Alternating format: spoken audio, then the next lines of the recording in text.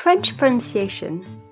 French can seem like a tricky language to pronounce for non-native speakers for two reasons. Firstly, the pronunciation and the spelling do not often match, and secondly, some sounds do not exist in English. First, you should familiarize yourself with the International Phonetic Alphabet. This alphabet represents the sound of any spoken language, and knowing it will allow you to understand how to pronounce French words, for instance, looking them up in a dictionary. Let's talk about French pronunciation difficulties in more detail. Many letters are silent in French, which means that they are written but not pronounced, notably the final E, the plural S, verbal endings, and many consonants. Silent letters do not often make sense. For instance, CNT are silent in respect, but PNT are pronounced in concept. Not only are some letters not pronounced, but others are not pronounced like their written form. For instance, the word oiseau. You often need to pronounce final consonants that are normally silent when they are placed just before a vowel or a silent H. This is called the liaison. For instance, des amis, sont-ils? This may imply an elision, that is the omission of a vowel. For instance, the articles le and la become L'. For instance, l'île, l'hôtel. The letter H is never really pronounced in French when used alone, but it can either act as a vowel or a consonant. When it acts as a vowel, you need to do the liaison or the elision. For instance, un hôtel, l'hôtel.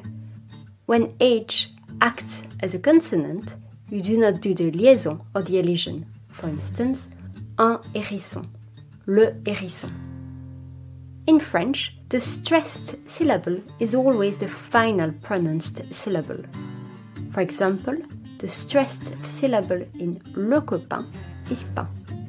The stressed syllable in la copine is pine, because the final E is silent.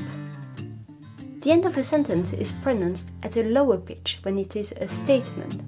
For instance, je vais très bien, whereas it is pronounced at a higher pitch for questions. For instance, tu vas bien? The sound r does not exist in English. It is a raspy sound that comes from the back of the throat. For instance, radio, voiture. Imagine that you are gargling, but without water. If your throat hurts at first, it's perfectly normal. Let's talk about the vowels now. There are 16 vowels in French. Some exist in English as well. Some do not. Follow them on the image. Let's start with the palatal or anterior vowels. The tip of the tongue touches the front of the palate. You pronounce them by stretching the lips. Open your mouth progressively. I, E, A. Italie, éléphant, être, allemand. Then we have the vela or posterior vowels. The tip of the tongue touches the back of the mouth. You pronounce them by rounding the lips. Open your mouth progressively. Ou, O, A. Outil, automne, océan, pâte. Next, we have the palatal rounded vowels. They come from the front of the palate, but you round your lips. Open your mouth progressively.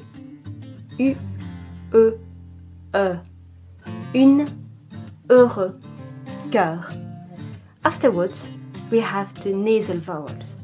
These sounds do not exist in English and are very characteristic of French pronunciation. You need to push the air through your nose. Un corresponds to E, pain. En corresponds to A, France. On corresponds to E, bon. And un corresponds to U, parfum. Finally, we have the silent E. The name is misleading because this letter may be pronounced. It is quite close to the sound E, but with the tip of the tongue at the center of the palate. E. For instance, le chat. Bonne prononciation. Au revoir. Created using Powtoon.